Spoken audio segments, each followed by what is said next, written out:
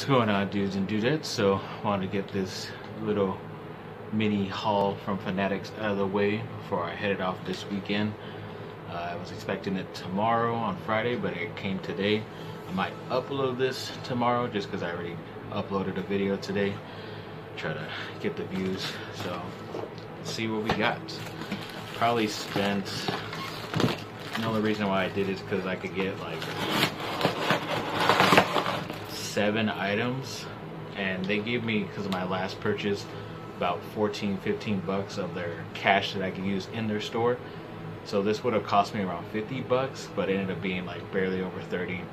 You know, there's always extra shipping BS costs, even though it was free shipping, but they still add like random taxes, which never makes any sense to me, but I guess it's what we got to deal with.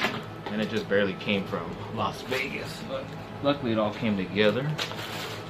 So a couple of like the cheapest and randomest things I saw, what I thought they were pretty cool, was there's these Star Wars stickers that have the USC logo. So I don't know where exactly I'm gonna put them, but for less than $2, I thought I might as well just add it on so I can make sure I get free shipping. So that was one, and this is another one. Pretty cool design stuff. Like I said, don't know exactly where I'm gonna put it, but should be interesting.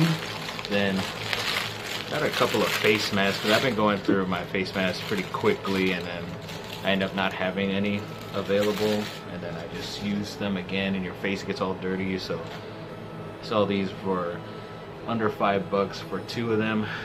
This is a camo Chargers face mask, not a G-string, face mask. And this is the second one, pretty much same logos and stuff, but it is darker. I might wear this one more. The only problem is these like double things in the back. You have to put like one on the top of your head and the bottom of it.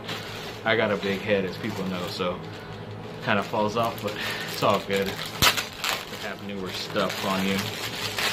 And then I don't have, and that's why I got sports teams, because all my face masks except one that I think I got that I showed you guys was a USC one, but now I finally was able to add some sports teams. So yes, these are a little bit better because they're like this, but it's a Lakers one, not too bad.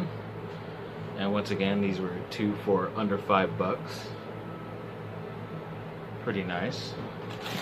And then this was probably like the one thing that was the most expensive, maybe around 20, but I thought it was too awesome to pass up, and they had my size. So it's a Nike logo with the colors of USC, and it has Trojans on there as well. So very happy about this purchase.